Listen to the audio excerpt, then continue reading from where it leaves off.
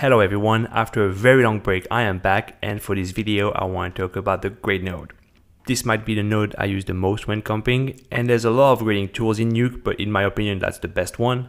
Looking at the grade node, there's a lot of different sliders. They all seem to be doing the same thing, but actually each of them has a very specific use, and we'll get to each of them. But as a general rule, you have two parts of your grade node. The first four sliders are used for match grading an element to a plate, and the last three are more of an overall adjustment.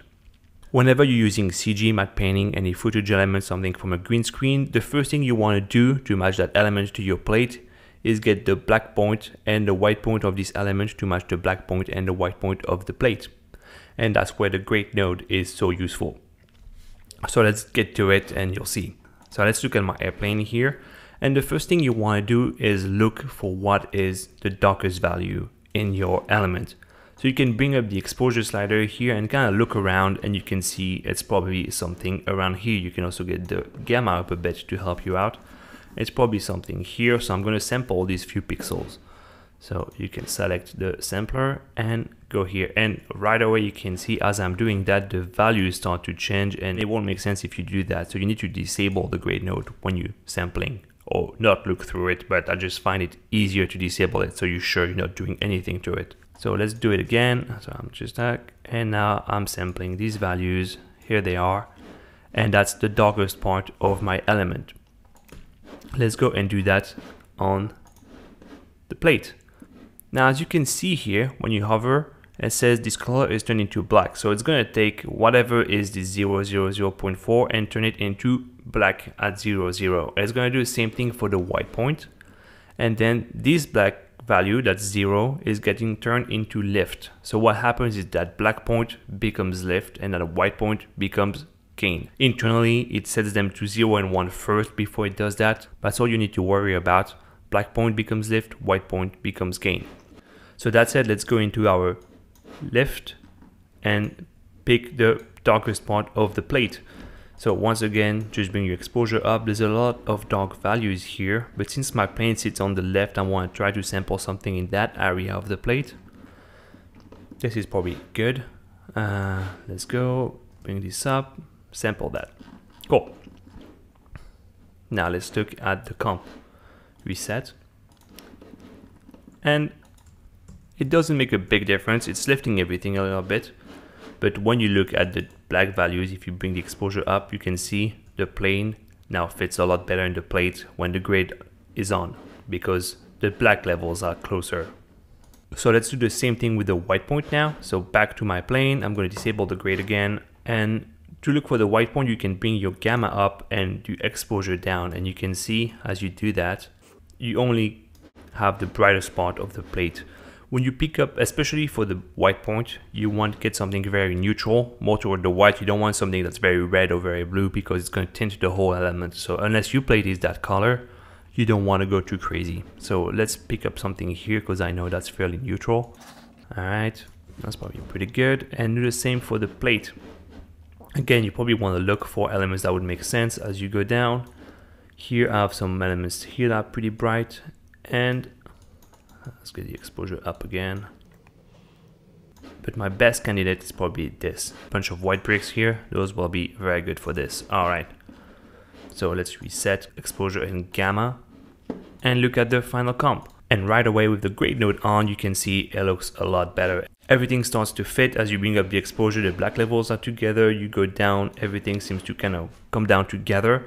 And that's why it's such an important step to match your black and white point first thing when you bring an element in, because that's going to be most of the work done right away. All right, so we've done the first four sliders. So just once again, a black point becomes the lift, white point becomes the gain. So you just have to work it that way. Black point, white point is your element, lift, gain is your plate. Now for the last three sliders, which are more an overall adjustment, you can see multiply makes things brighter. It's like bringing up the exposure on the camera. So that's what you would do if you need something to be brighter.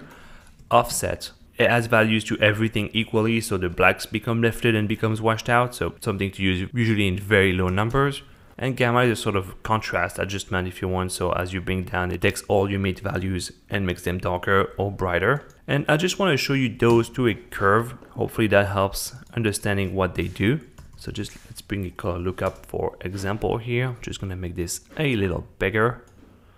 And this is your values. This is 1, this is 0. And as I bring this up, you can see everything becomes brighter. So I'm multiplying the values here. So 1 becomes, let's say 1.5. 0 stays at 0 because it's a multiplication. So 0 never changes. And everything under 0, if you had negative values, they also get multiplied down, so they become darker as well. So that's something to be mindful of when doing multiplications. Now that's the multiply. Offset is adding values to everything, so it's like lifting this. That's why everything becomes so washed out, because 0 becomes 0 too, and nothing is actually dark anymore.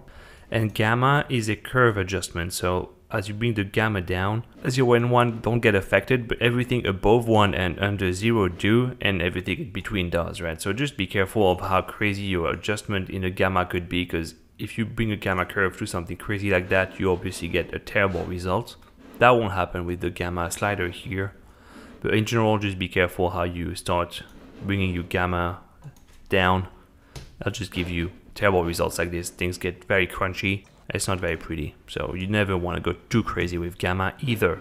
Alright, so just to round this up, you have 4 checkbox here. Reverse is the grade node, so if you want to do it 1 grade to adjust something and then reverse it, you can always take your grade node, take the second one, reverse it, and now you can see it's like I'm not doing anything. We're grading and then we grade it back. Can be useful once in a while. The last two is black clamp and white clamp. By default, the black clamp is on. Usually you want to keep it that way. You don't want to go into negative values if you gamma down or if you multiply. You don't want anything under 0 to get multiplied down, as I was showing with the curve before. And white clamp is something you only want to have on if you work on the alpha, because the alpha of your element always stays between 0 and 1. But when working on your RGB, you don't want to clamp the whites. And unless you're working in video where you don't have any values over 1, you don't want to clamp your whites. You want to keep all the dynamic range you have. And even with video become HDR and everything, it's probably something you'll see less and less. All right, masking is to do a local adjustment. You can plug a mask into it. Unpremult, I don't use that. I always use my unpremult and premult node. I would say you should do the same. It's easier. You know what's going on if you do it that way. Unpremult is something I want to cover in a future video. Mix luminance, I never use it.